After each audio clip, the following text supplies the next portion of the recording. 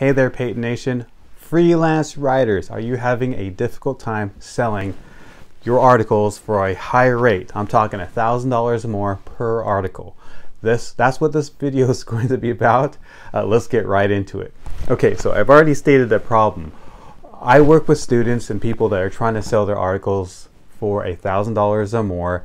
It's not uncommon, it happens all the time. However, I think, as I discussed before, the market kind of thinks, oh, well, we can get this low priced content anywhere.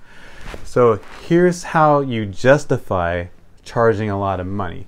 One, you got to have the chops. So let's just say that you're a good writer, maybe not an outstanding writer, maybe not even a seasoned professional. That's totally fine, because the kind of articles I write, they're not going to win any major awards, but they do get people traffic.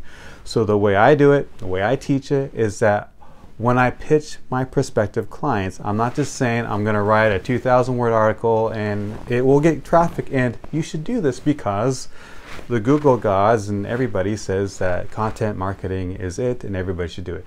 So that's kind of, maybe I'll pull some statistic, like that's not what I'm trying to do. And a lot of people do that. They use statistics, they use these other references of what other marketers are saying. That's very common knowledge. People in the market are still trying to get that for very cheap, okay? The way I justify my higher prices is that I'm offering them a complete package solution. That's what freelance marketers are missing. They're just looking at writing the article and it's worth this much money, and that's the end of the transaction. What I'm doing is a little bit different. I'm offering not only the article, a well-written, customized, specific article, but also I'm showing them how the metrics and the ROI stack up. Okay, so the metrics could be, I can predict, not accurately, like dead on accurately, but I can have an idea of the kind of traffic an article would get, how many clicks an article would get, how many people opt into the lead magnet, and because of that lead magnet, how many emails that you'll collect that later on you can add a nurture sequence to recapture some of those people that didn't convert into the clients, paying clients. So I talk about sales funnels a lot. I talk about what their overall objective is, and really put in some of my marketing intelligence. Now my students kind of learn that from me. They know my script and I tell them what to say. But the point is that I'm not just offering something that a content mail will get them. Because someone told them, some marketing guru said, hey, SaaS business or online business, you should write a lot of content so you'll rank in Google. And that's the message, and they still want that for cheap. The thing is that cheap content, you get what you pay for. That cheap content, it won't really do much. What I'm offering is different. I'm gonna say, hey, here's the article for a highly targeted audience, and here's some very specific metrics, ROI, that you're really into, okay, that you pay attention to, such as traffic and clicks and all that. I talked about the funnel and all that, and they begin to see that what I'm offering isn't just a bunch of words, it's going to be a solution for their ultimate end result, which is to get a paying client. Okay, so that's what we have to do when we sell. We have to kind of re-educate the consumer who's buying content. And show that we do a premium article, we require a premium price because they'll get premium results. I'll be the first one to say that I'm not the best salesperson, okay?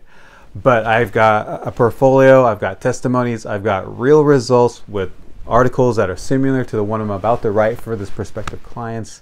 And so they should believe what they see in some of these results. And with that, it's really the solution I'm selling them on after asking some very important questions, because I'm not just like talking the whole time, of course, but I'm really trying to customize a solution, but going right back to the ROI and the metrics, because that's what business owners care about. And at the end of the day, if someone says, hey, would you trade $1,000 for $5,000? They say yes every single time. That's kind of what marketing is. That's kind of what a good content piece will do. You'll pay $1,000 for it and maybe at $5,000, $10,000, $20,000 on the other end. That's what I'm selling, and I've built a portfolio to kind of prove those results. So that's the biggest problem I see with people trying to pitch their articles at this higher rate, is these freelance writers are just not offering a complete package. Now later on, we'll get into COCA, cost of customer acquisition, or CLTV, customer lifetime value. Those are other metrics that come into the equation when I'm talking to a client. But that's like on the deeper end. And some of you already know this, I understand that. But I just wanted to kind of scratch the surface on a big mistake people are making, and it's keeping them from getting that higher rate for their well-crafted articles. I hope you liked this, and I hope it helped. If it did, please comment, like, share, and subscribe to my channel. I deeply appreciate it, and thank you so much. Good luck writing.